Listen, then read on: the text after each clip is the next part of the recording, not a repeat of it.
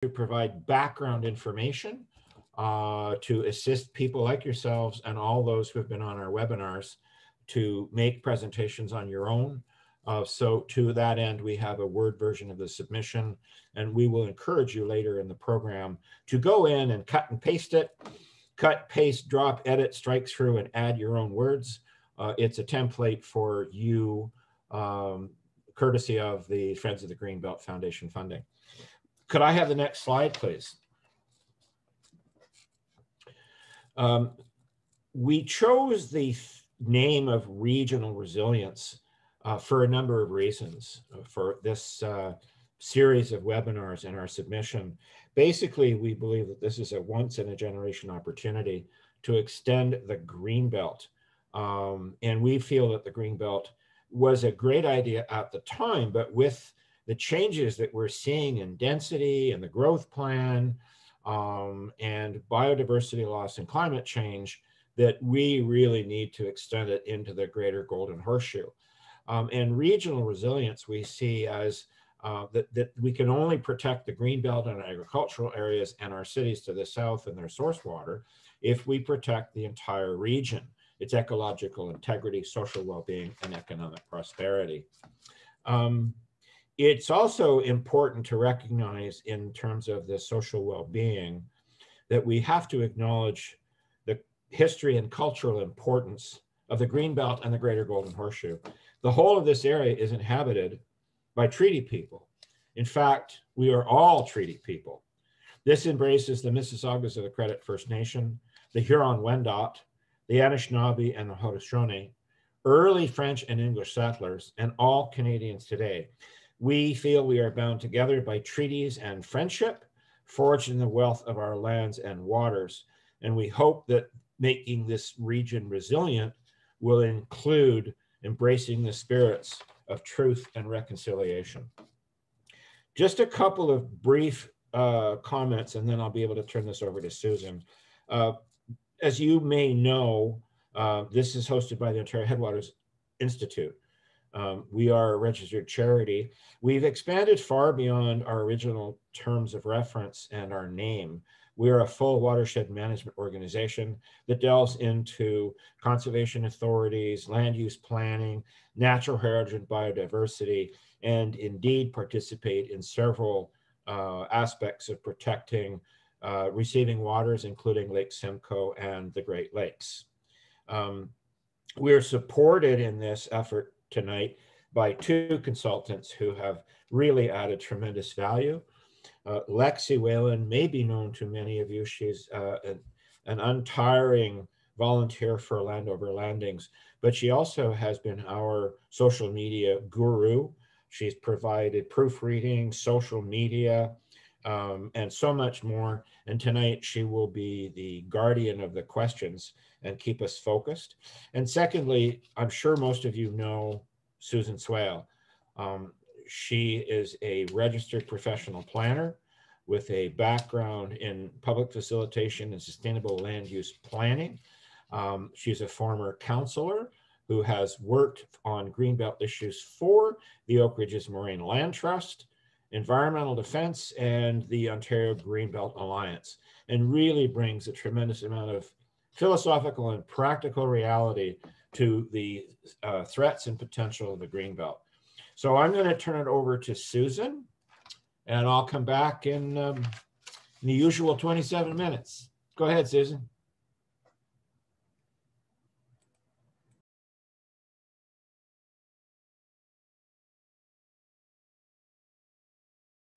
Susan, you're on mute.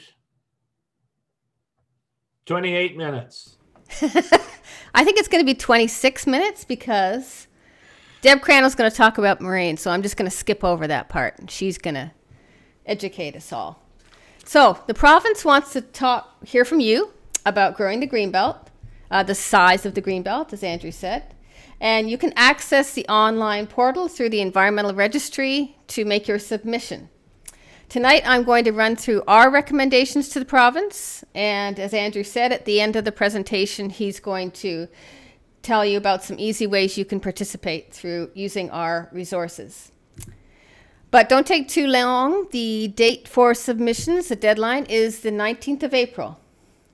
So the consultation document asks 6 questions. 4 of those questions address where to grow the Greenbelt, and the last 2 ask how growing the Greenbelt fits with the provincial priorities. So before I take you through how we answered those questions, let's look at the current context. Oh, there you go. So since 2018, the province's environmental framework has been weakened. Ontario is a place to grow, with growth and development prioritized over environmental health. It's important to acknowledge that these policy changes favor the private interests over good planning and the public interest. We consider our policy equilibrium to be out of sync. And growing the Greenbelt, in addition to the policy changes on this slide, can help restore balance and build regional resiliency. So before this latest review began, there was a dialogue on how to proceed with growing the Greenbelt. These ground rules were put forward by a number of community and environmental organizations.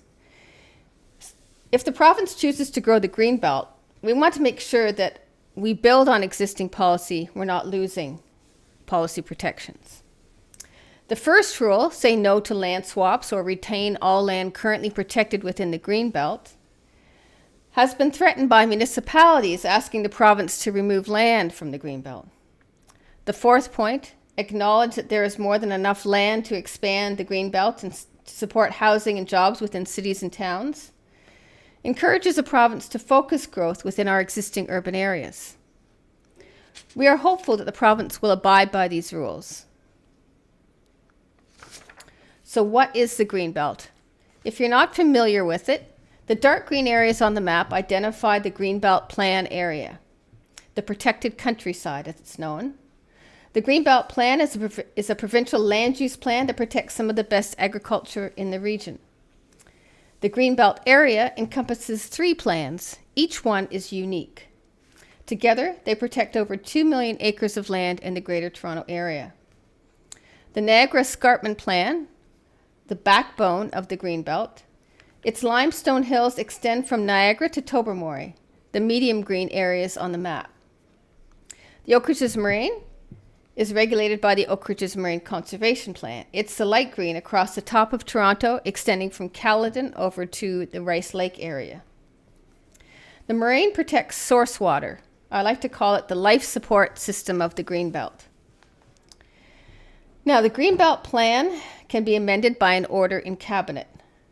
It's different than the other 2 plans in that regard. And official plans, your municipal plans, must be brought into conformity with the Greenbelt Plan. Right now, your municipalities are going to be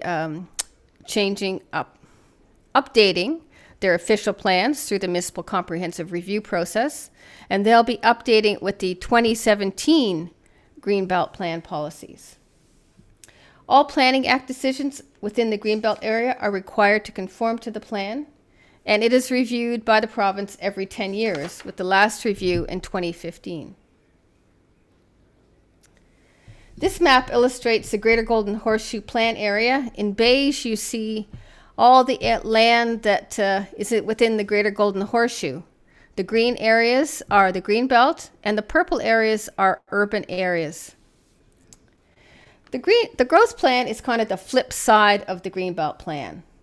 It's a provincial land use plan which manages growth in the region by allocating people and jobs to regional governments. Those regional governments then in turn give growth allocations to the lower tier municipalities. But the Greenbelt only covers 21% of the lands in the Greater Golden Horseshoe. The balance of the land in the area is within the growth plan.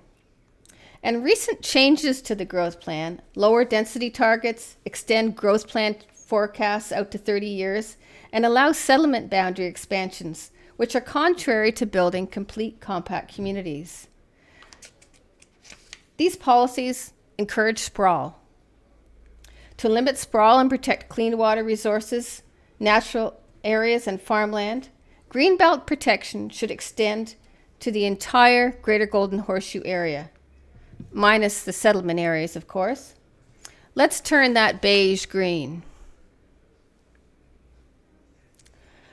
Not only is the Greenbelt effective, but people love it. Over 90% support the Greenbelt and 89% support expanding the Greenbelt. People feel so strongly about the Greenbelt that when the government introduced legislation in 2018 to allow development within it, the outpouring of support was so strong they had to backtrack. The Greenbelt is effective at stopping sprawl, and growing the Greenbelt will reduce leapfrog development, as well as reduce farmland loss. There are many benefits to growing the Greenbelt, including improving connectivity between natural heritage features, wetlands, lakes, rivers, and headwater areas. The Greenbelt retains agricultural lands, limiting development pressure and supporting investment in agriculture for the long term. Settlement areas and their lake-based sewer pipes are not permitted into the Greenbelt, thereby providing a hard urban boundary. That's how it stops sprawl from not allowing those urban areas on the outside to push up through the Greenbelt. Now, wrong way. There are many threats to the Greenbelt. It is not a panacea, and the integrity is under threat by a number of different issues. Infrastructure projects are one. The Upper York sewage solution proposed to service over 140,000 new homes in Upper York region, which may either add effluent to sensitive Lake Simcoe watershed or result in the big pipe going through the Oak Ridges Moraine. There are a number of highway projects proposed or that may be resurrected because the province is right now updating the Greater Golden Horseshoe Transportation Plan to 2051. So the GTA West Highway, also known as the 413, the Bradford Bypass, and we think the Niagara GTA might be back again. There are also 7 major transit stations in or adjacent to the Greenbelt. Now, infrastructure can pass through the Greenbelt if it's servicing urban areas either beyond the Greenbelt or if it's serving the rural communities or communities within the Greenbelt. Now, another threat is aggregates, and I'll talk a little bit more about that later. But aggregates are prioritized in Ontario, trumping natural heritage systems and agriculture. And then the current municipal comprehensive review process, as I said, the municipalities are updating their plans with the new provincial plans. And that process may allow the expansion of urban boundaries for towns and villages within the Greenbelt. So while towns and villages outside within the, like let's say, Richmond Hill can't expand into the Greenbelt going northwards, the towns and villages within the Greenbelt can expand their boundaries. So you could kind of see it happening. We could eat away the Greenbelt from within, which isn't good either. So there are also a number of compliance issues with some municipalities not following the plan and concerns that the province may not uphold the plan. So let's go on to where to grow the Greenbelt. Now, as I mentioned, our approach to growing the Greenbelt is to paint the Greater Golden Horseshoe area green. Let's just do it all. They want to grow everywhere. We want to green everywhere. Just as the growth plan manages growth across the region, the province should protect the land that feeds us, the water systems that sustain us, and the natural systems that protect biodiversity to support resiliency throughout the region. So the province asks us 6 questions. Let's turn our attention now about where the Greenbelt can grow.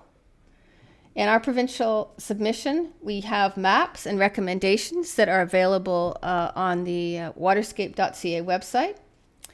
And the first question the province asks are, what are your thoughts on the initial focus area to grow the Greenbelt, the Paris Galt Moraine? So let's look at that map. This map actually encompasses the watersheds within a number of moraine areas down in the Grand River watershed. But we're going to focus on the Paris Galt Moraine because that's what the province is asking us about. And you can kind of see that at the bottom there, right up against Hamilton and Milton. And the Grand River watershed feeds right into the Grand River, goes right down through Brantford and into Lake Erie. This map identifies significant moraines west of the Greater Toronto Area, as I said. And the Paris Galt Moraine itself provides drinking water to over 800,000 people right now.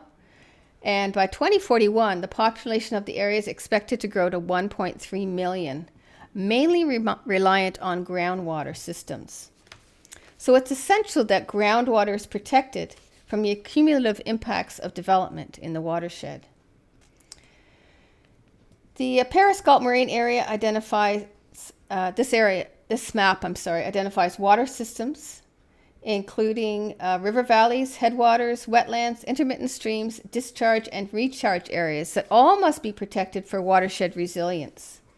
As the Paris Galt Moraine is an area of high value aggregates, provision needs to be made to restrict aggregate taking below the water table within the moraine area, or you are putting those water sources at risk. So we recommend the province grows the Greenbelt in the Paris Galt Moraine and the entirety of the Grand River watershed. Question 2 is more of a clarification of if they do add the Paris Galt Moraine, how are you going to move from a study area to a more defined boundary for the Paris Galt Moraine?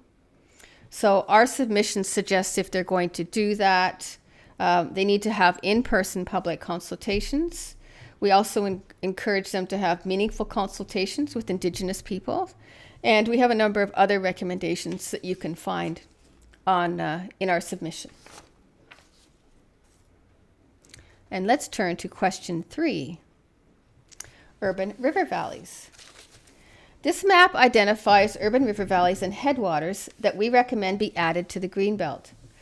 Urban river valleys provide many benefits, including maintaining green infrastructure such as wetlands, floodplains, and riparian edge. They enhance habitat and biodiversity, support a regional trail system, protect downstream areas from flooding, erosion, and excessive sedimentation. They provide healthy outdoor recreation opportunities and protect cultural heritage sites.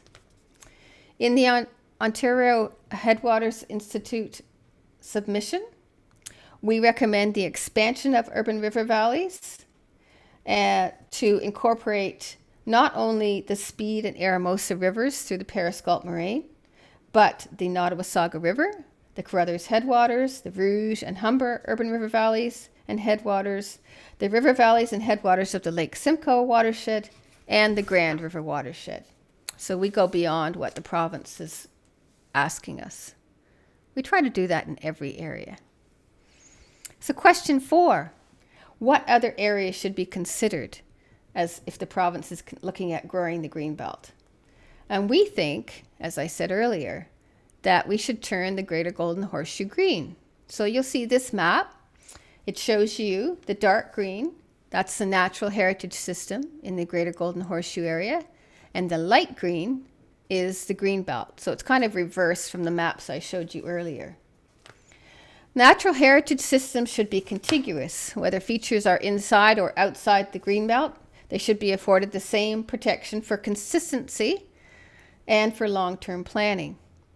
Natural heritage system features also perform essential services as they provide clean air, water storage, and filtration.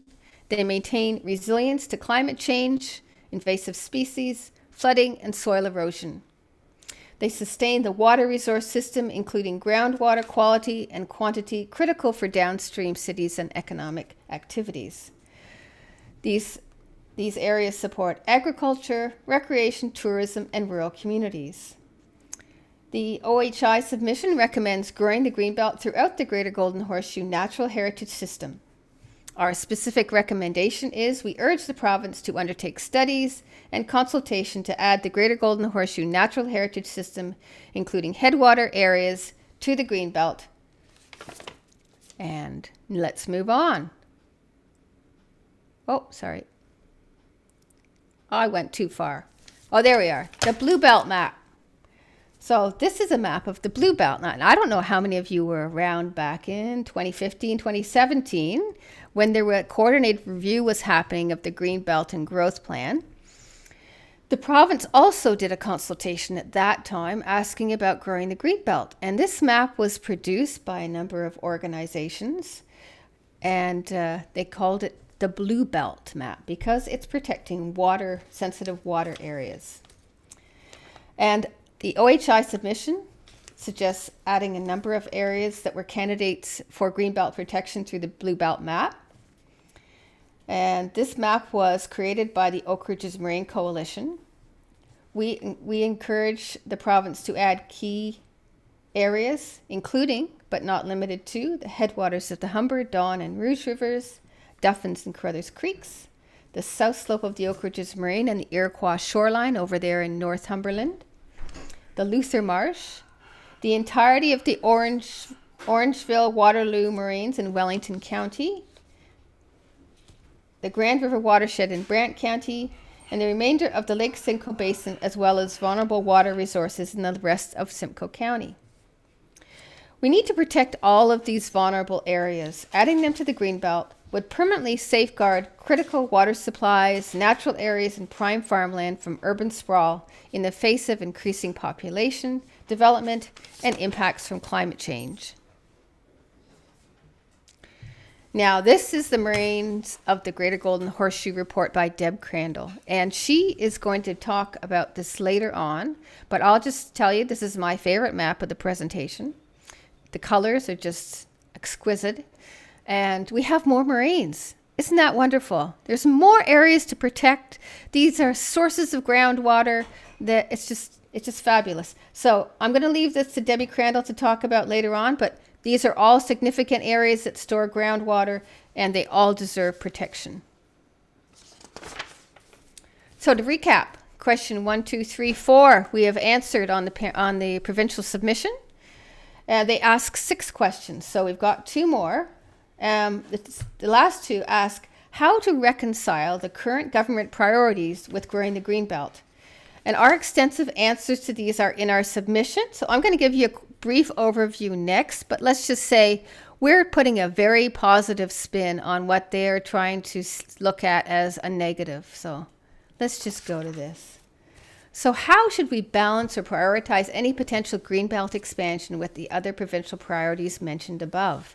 So the priorities they mention are growth management, infrastructure and transportation, natural heritage system, and agriculture. So for the first, growth management, we talk about the provincial growth plan policies, which require municipalities to allocate more land than is needed, encourage land speculation, and support sprawl, which may in turn lead to higher taxes and municipal debt. Now, the province doesn't want that to happen. Growing the Greenbelt supports a balanced, affordable approach to growth and will require municipalities to work towards complete compact communities. OHI recommends the province fix a growth plan and prioritize growing the Greenbelt to reduce land speculation, limit extending expensive urban services into the countryside, which contributes to housing affordability challenges and increases municipal debt. Infrastructure and transportation. In our submission, we highlight the problems with transportation and infrastructure projects that undermine the Greenbelt's protected countryside by fragmenting agricultural systems and impacting the function of natural heritage systems. Policies in the Greenbelt allow infrastructure, and as I've already noted, they fail to consider the cumulative impacts of infrastructure. Also, building infrastructure in the Greenbelt is inefficient as it fails to capture land value. For example, it's not fiscally prudent to locate transit stations in the Greenbelt, as a density of 150 people per hectare is required to meet ridership targets.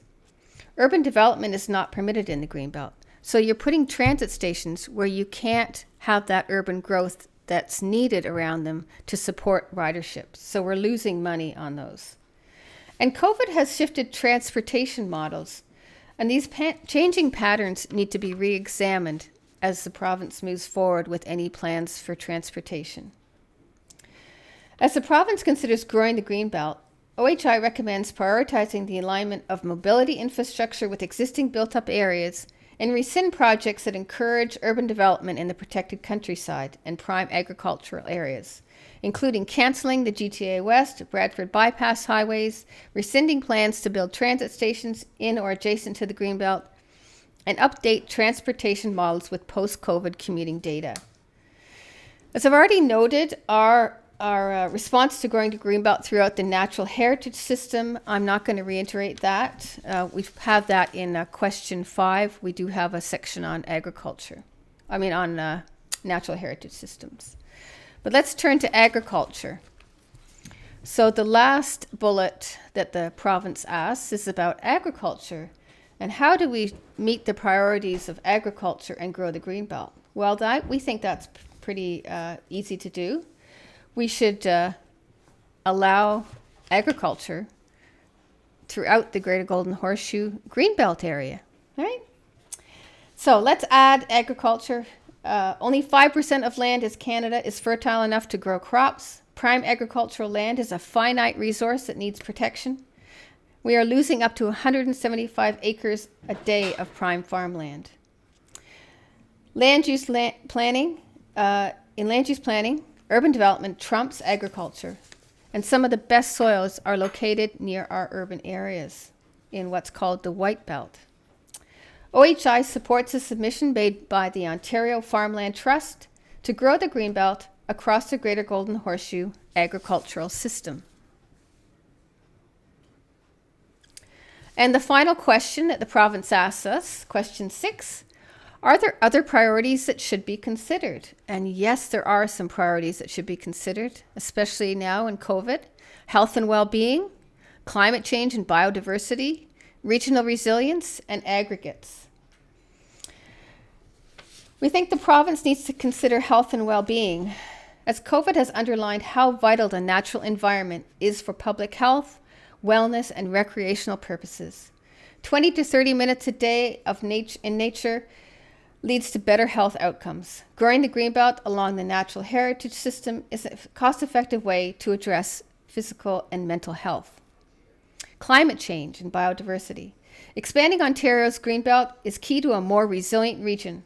The Greenbelt's protected countryside provides a reservoir of natural infrastructure. Forests, rivers, and wetlands filter the air and water, decrease temperatures, prevent floods, reduce soil erosion, support biodiversity, and absorb carbon. Growing the Greenbelt builds upon the regional resilience needed to mitigate the changing climate. And regional resilience. Since 2018, policy changes have been made that benefit private interests and degrade our environmental health. In order to restore balance, support well-being and prosperity, we encourage the province to grow the Greenbelt. OHI encourages the province to pursue a wide-ranging set of new policies which embrace a fair and green recovery that ensures regional resilience to support ecological integrity, social vitality, and economic prosperity. And the final bullet, aggregates. So if you read our full submission, I explained the provincial prioritization of aggregates over natural heritage. In 2017, the Environmental Commissioner of Ontario called on the province to decrease aggregate demand, strengthen the province's power to protect the environment, and improve rehabilitation rates through better enforcement. Instead, the province continues to prioritize aggregate production over natural heritage. So there are some areas within the Greater Golden Horseshoe that have their local policies are stronger on aggregates than the Greenbelt plan is. It's fairly permissive. So we are encouraging the province to allow local policies to prevail if they are more restrictive than the Greenbelt or more protective than the Greenbelt. And we also encourage our recommendation on the aggregate piece as well is we support comments by Greenbelt stakeholders to prohibit new aggregate extraction throughout the natural heritage system, both inside and outside the Greenbelt. And that's it for me. I'm going to turn it over to Deb Crandall now to talk about moraines. Thanks, Susan. Oh, so what I've done is I have in the chat, I have included the copy of our Moraines of the Greater Golden Horseshoe report. So I will be showing some of the maps. Let me bring up my PowerPoint. There you go. So what I'm going to do is I'm going to have it in this way because I don't use my printer anymore, and I'm just going to use this so I can see where I am within the presentation. So thanks very much. This is one just talk about the Moraines of the Greater Golden Horseshoe. Here's a pretty wonderful graphic that shows this is at the height of the Wisconsin ice age, and this is the Laurentide ice sheet was the continental ice sheet for North America, and it was at least two miles thick of ice that extended all the way down to kind of middle of Ohio. And the thing about this report, having this project, was it just reinforced the understanding that we are a glaciated landscape. And if anybody has driven south, on the way to Florida, you will see a drastic change in the landscape from what we know, which is these hilly cames and valleys, smaller little river systems but very numerous river systems. And then you get into the flatter, older, kind of settled landscape of the South. So we are children of glaciers. That's what our experience is. And doing this project was really, really exciting. And as Susan said, we have a lot of moraines. And this is a graphic that was modified from those two amazing geographers, Chapman and Putnam, who basically walked across South Central Ontario, mapping it. And it's the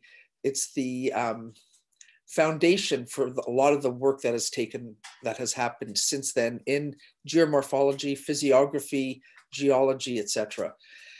And the takeaway from this graphic is that we have these moraines and this very interesting landscape because of the presence of these large bodies of water and these large basins that have over the many millennial, because we've had ice ages there's been 4 within the Quaternary period, many before that. So it's been a lot of glaciation, a lot of movement of ice and water.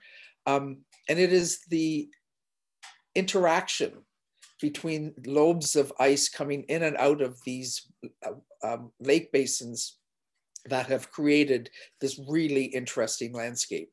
So we have the Lake Ontario down here. Oh, wait, can't do that. Lake Ontario here, Georgian Bay, Lake Huron, Lake Erie. And we'll look at this map later, but here's what I like to call the grandmama of them all, which is the Oak Ridges Moraine. Not that I have any kind of bias at all towards it.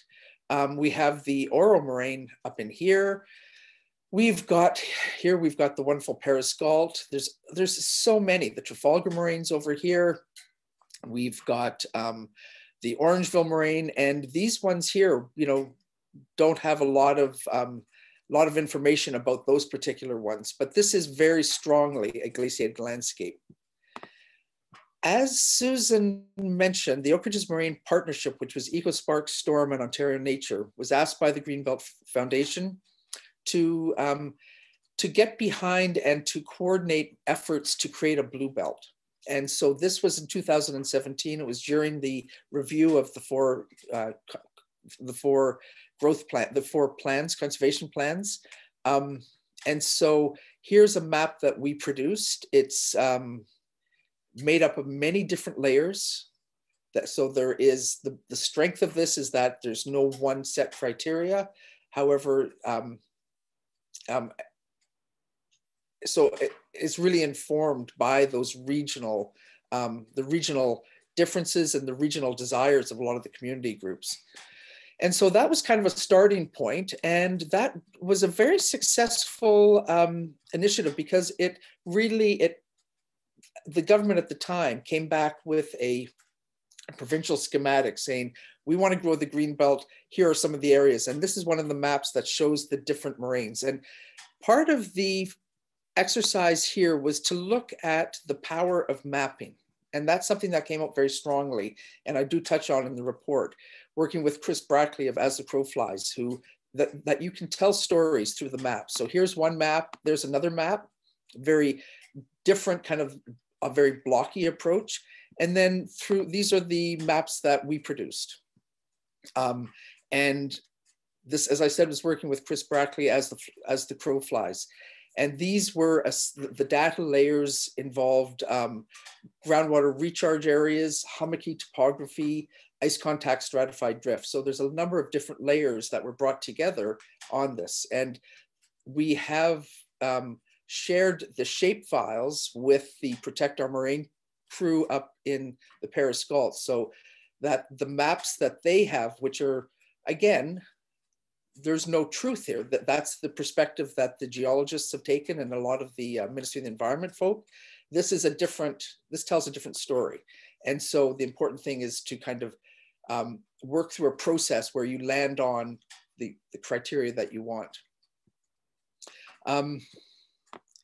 So we think that moraines, that to answer the question about where should the Greenbelt be grown, very strongly that moraines are a feature, a landscape, a geologic entity that are very important and that they need protection. And you know, a lot of you will know this, but they are really the source of drinking water. Oak Ridges Moraine, over 250,000 people get water directly from the moraine. The Oro Moraine is a major source of groundwater, drinking source, periscalt, etc.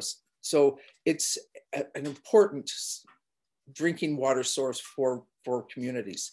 The whole idea of making communities more resilient to climate change, when you consider this big hunk of sand and gravel that sits there, basically storing, keeping cool, delivering that water when we need it at times when, you know, our family's now in farming, and the droughts that we've had over the last several years, if we didn't have the base flow coming out of the moraines and out of the ground, then we would be in really dire situation. So it's really important, and it's going to be more important as climate change takes hold. They are really part of a larger regional natural heritage system. And it's really a function of the fact that because they're hilly, because this cames are steeper, that there are more incised stream and river valleys, means that they couldn't be cut down, settled as much as other places. So the canvas is very strongly painted on moraine systems, and they provide us with a kind of a core area in that larger regional natural heritage system. And of course, why they need protection is because people want to live there, people want to take the sand and gravel from them, people want to take their water. So if there's any candidate for protection, it would be something like the moraine, which has all the things that we as humans want and take. So I forgot to start my stopwatch. So let me know, Susan, when you want me to slow down. So of course, we've seen this a million times, but you can't emphasize it enough. In my mind, it's all about water. And without water, we don't have much of anything. So what I'm going to do with these next little slides is just go through, I'm not going to go into any detail. That's why I've included the report on the side, but just to show you the structure of the report that we put together. We mapped all of the moraines, and then we took the different moraine areas. So the reason we call it a moraine area is that until we are really certain of the different criteria that are to be used, we can only describe it as an area. We wouldn't want people to think that that is, in fact, the ipso facto boundary, because like maps you got to have power, and you got to be careful with maps. So for each of the different moraine areas, created a set bit of information. Basically, using this report is for communities to use as a primer and as an information source for them to advocate for protection of their own moraines. So just went and had fun, did a lot of Google searching, just talking to people and coming up with these different profiles. So as I said, each of the moraine areas have these different profiles. So the Ora Moraine is up in Simcoe County, and it is, it's as close as the Periscott Moraine is to having a conservation plan and act. The Ora Moraine is the next candidate. It's well mapped, it's understood, there's so many champions there. So it is a candidate that would be ready immediately to have some kind of conservation planning put on it. Here we have the Singhampton Gibraltar Moraine areas, a little bit not as well known, and it's a lot of it is out of this area is out of the Greater Golden Horseshoe, but lots are inside. And what I've discovered is that the area up in Collapore, so the Collapore Creek is an amazing creek system that's got its headwaters in the Gibraltar Moraine, and our farm gets freshly caught trout from a hatchery up in Collapore. So if anybody has ever spent any time up there, it is spectacular, and could possibly be in need of protection because of the migration of people north. A lot of people seem to be moving up into that area. Here's the Orangeville Moraine area. The Orangeville Moraine is, as when I went to school at Guelph for geology, we learned about this moraine system because of the complexity. It has influences from Lake Ontario, Simcoe, and Georgian Bay. Highly complex, and again, the really needing to put area around that, because I'd say a geologist would say, look at that and go, that's not what we see. So, but our mapping produced this result.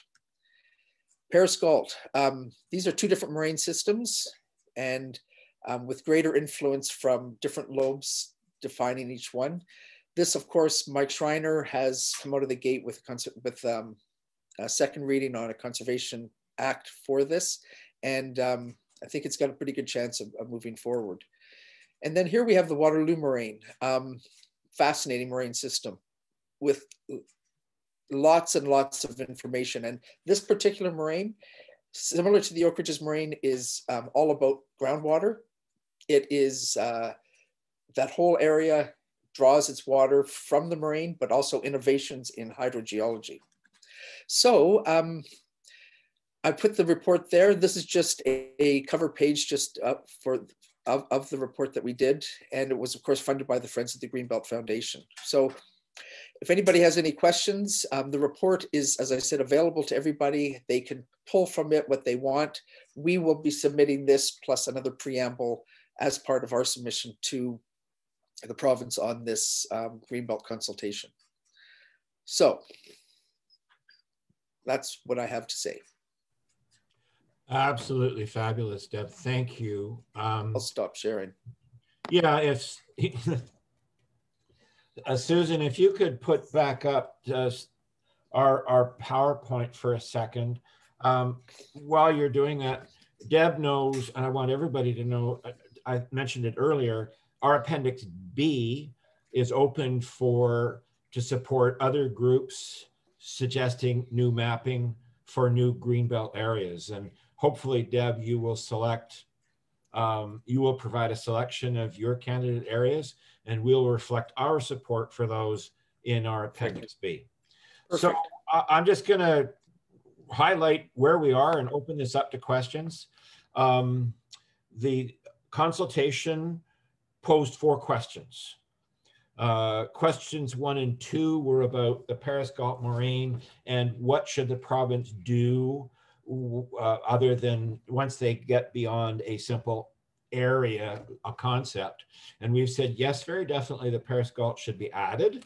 And once you have a boundary, there should be public meetings after the pandemic so people can look at maps and do a proper discussion and consultation on the areas, and that should also involve Indigenous peoples. Question 3 was, are you in favor of urban river valleys? We are. We will note that there's none flowing into the Grand. They're all Lake Ontario currently. And we think there should be some for Lake Erie. Unfortunately, the Grand comes to a very narrow mouth on Lake Erie, but there could be lots of urban river valleys beyond the Greenbelt's current western terminus. And we also suggest that we need to tie those to the headwaters. Just designating something in urban river valleys doesn't necessarily connote the ecosystem benefits of the whole area. Question 4 was, do you have any suggestions about other areas to add? We think the whole of the natural heritage system, which is contiguous from the Greenbelt through the Greater Golden Horseshoe, should be added. We have the Brown Belt map for the agricultural system, which should be contemplated for addition.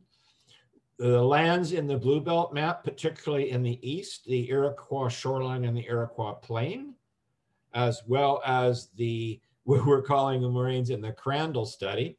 Deb, you have, we're not even referring to storm study, we call it the Crandall study. In homage to you, we don't want to put you on the spot for that. You're shaking your head. We'll have to chat about making sure this is updated in a way that's comfortable for you. And then finally, other key headwater areas. It's really interesting that in spite of all of these different systems, there are headwater areas that are not captured in mapping. Part of that is because several headwater areas are intermittent or ephemeral stream filled, and the mapping doesn't include those. So those are areas. Deb, Susan also touched on the 8 policy issues that we've touched on for question 5 and 6. Just gonna list them machine gun style: growth management, transportation and infrastructure, stop the highways, natural heritage and agriculture, health and well-being, climate change and biodiversity, regional resilience, and aggregates. There's a fair amount of text in our submission. We encourage you to avail yourself of it. And finally, how can you participate? Slide, please.